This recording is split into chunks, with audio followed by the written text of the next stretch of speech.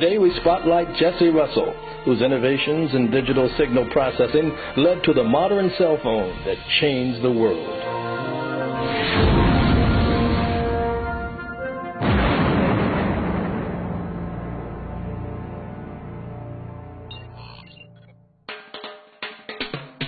The cell phone has revolutionized how we connect to our world. It has created a paradigm shift in how society communicates. Cell phones have become indispensable for businesses, families, and individuals. Its usage has gone up from 34 million to over 204 million in the last 10 years. Few of us can imagine life without our cell phone. But all of this would not have happened without the remarkable advances in wireless technology made by pioneers such as Jessie Russel, an internationally known inventor who graduated from Tennessee State. The beauty of historical black colleges for me, just talking to me personally at a personal level, is that what they did for me, they gave me the nurturing and the freedom to challenge. They didn't shut me down. And the teachers were more nurturing, or the professors were more nurturing, right? And what they did was they gave you a chance to express who you really were. If you're sitting in an SBCU and say, as I did in 1972, when I said, well, I want to work at Bell Laboratories, right? I ended up at Bell Laboratories, and in 1980, I was selected as one of the most outstanding engineers in America under the age of 32. Coming from a very poor environment, single family, 10 brothers and sisters, at least 9 brothers and sisters, right, out of Nashville, Tennessee. I never will forget once I won that award I was telling you about earlier. I didn't know anything about cellular radio. Never heard of it. It was in our organization. But right after they broke up the Bell system, the technology that nobody wanted was the cellular radio system. You know, and that they had tried to send it to the telephone companies, right? And then they sent it back to AT&T, right? So we had this sort of displaced group of people, right? I never forget the day my boss, his name was Jessie, he said, Jessie, I know you don't want this job, right, to head the cellular radio group, but I believe that the future of communications will be deeply rooted around this concept of cellular radio. And I never will forget the first day I was on the job. I called the meeting of all the managers and so they were all white. I was the only black guy, right? And I was saying, well, what's the problem, right? Why? Because they were losing so much money. It was pathetic. They were just losing money like you wouldn't believe.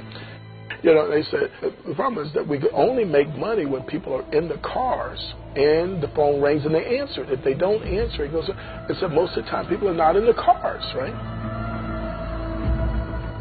And so what I said was, well, that seems like an easy problem to solve, right? Why don't we just take the phone out of the car and just put it on the people? And I said, I guarantee you, if you put the phone on the people, I was thinking about just making money, right? So I said, I guarantee if you put the phone on the people, when it rings, they'll grab the phone.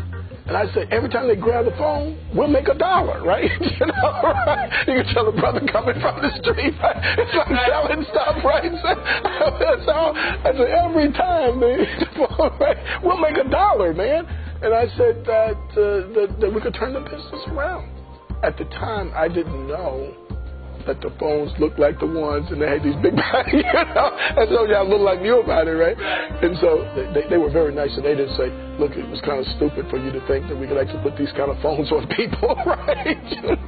So they said that, no, the problem is there are more people than there are cars, and we had designed this for cars. And so there's not enough spectrum to allow us to put that many people. That's why you can't do that, right? And I said, oh, that's what your problem is. What they didn't know, I was probably one of the leading authorities in digital signal processing. Because that's how I'd gotten the award before, but they didn't know that, right? So what I said was, oh, that's a simple problem to solve. What we'll do is that we'll completely digitize the speech. We'll substantially reduce the amount of bandwidth required on a per-user basis. And I described to them how you could do that, by what modulation schemes you would use and so forth.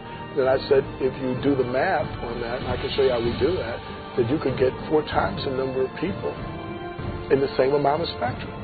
And it took us from like 1984 to 88, and we built the first digital cellular system any place in the world.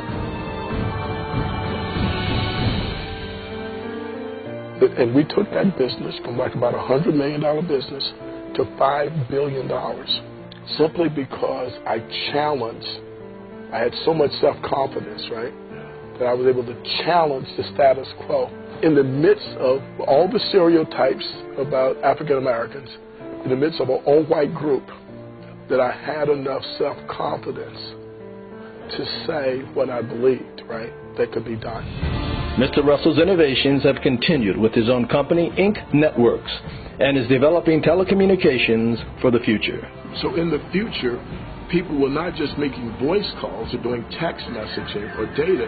They actually will be doing video calls like this as they walk around, not just between 2 people, but between groups of people.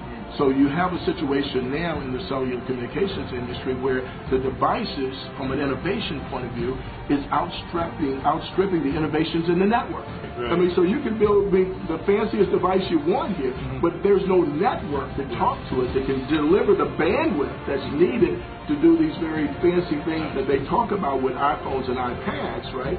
Then you have a very limited thing where if you want more bandwidth on this device, then it's better to put the radio transmitters inside the building.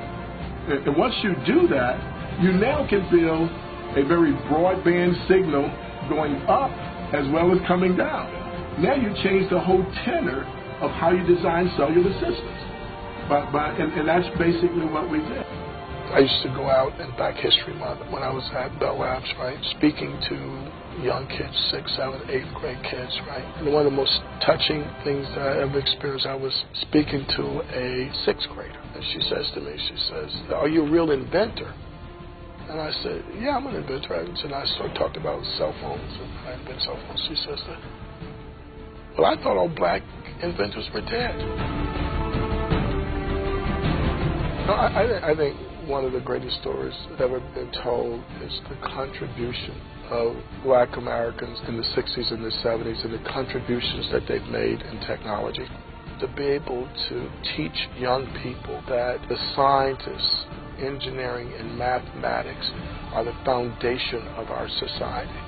The satisfaction that you get when you look back, like today when I see how many people can use cellular telephone systems, and many people talk to me all the time and say, "Well, I didn't know that it was a black guy that invented digital cellular." Baby.